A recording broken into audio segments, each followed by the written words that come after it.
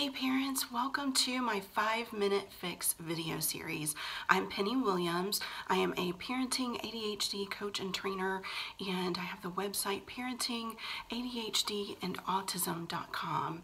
And today our 5-Minute Fix is going to be a 5-minute discussion about ADHD medication, that kind of thorn in the side of all of the parents with kids with ADHD.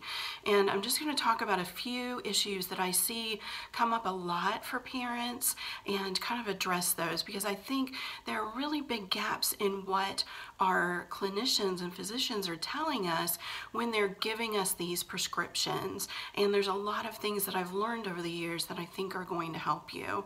Number one is that you have to manage that fear of ADHD medication for yourself. You have to learn all you can about this medication and get comfortable with that consideration. So much of what is out there in public knowledge is myth. It is not based on facts. And so we are super afraid of stimulant medication for our kids, but the level of fear that we have is really based on a lot of misnomers and a lot of unfactual information. So I want you to really look into it. Read from reputable sources about ADHD medication and what it can do for your child. Make the choice for your child, for their success and happiness, for them to have the opportunity to be successful. Secondly, let's talk about when you start medicine. The best care practice is to start at the very lowest dose offered of that medication, and you increase only if and only when necessary. And when you have good coverage with the fewest side effects, that's the sweet spot, and that's where you stop titrating. I see so many, especially pediatricians and general practitioners, which you don't know what you don't know. They don't know enough about ADHD medications because it's not their day-to-day practice. They don't have that level of experience there that an ADHD specialist does. So often they are trying to dose based on weight or age. You can't do that. They try to dose guessing that a child is older, so they should start at, the 20 milligrams instead of the 5 milligrams.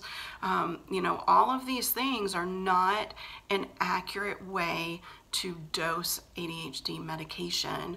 And so I want you to be very careful. If you are working with a physician or a clinician on ADHD medication for your child, on stimulant medication, and they are not starting at the very lowest dose, and they are not waiting to see what that experience is and then making a decision to increase or not increase, you probably need to look for another clinician who is more experienced and is going to really go through this best care practice with you and your child on medication. Now, one thing I learned from our prescriber when my son was first given his very first stimulant medication was that sometimes ADHD stimulant medication can make behavior worse rather than better when it's too low of a dose. I know that is not common sense, and that's why I always talk about this specific aspect, because we need to recognize if your child starts with Ritalin, Concerta, Vyvanse, Adderall, whatever it is, very lowest dose, and their behavior is actually worse rather than better, your intuition is going to say, I need to stop this medication. But with these medicines, it's actually common that you could increase the dose a little and have the sweet spot. Find that sweet spot, the right medication, the right dosage. Sometimes too little makes things worse, and I know that's not common sense, so I want you to really remember that. Now, the last thing that I want to point out to you in this 5-minute fix is that there are two types of stimulant medications. Our doctors are not giving us this level of education about stimulants. There are two types, methylphenidates and amphetamines. Methylphenidates are your Ritalin, Concerta, Quillavant, amphetamines, Avicii, Vyvanse, Adderall. You also have dextroamphetamine. These medications are different types of stimulants, and most people with ADHD do well on one type or the other type, but not both.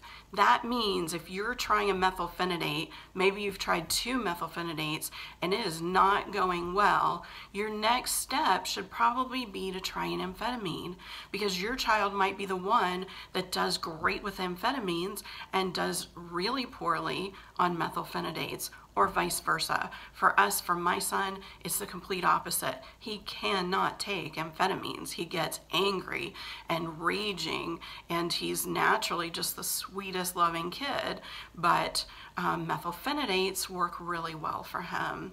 So that's my 5-minute fix for today on ADHD stimulant medication, and I will see you in the next video.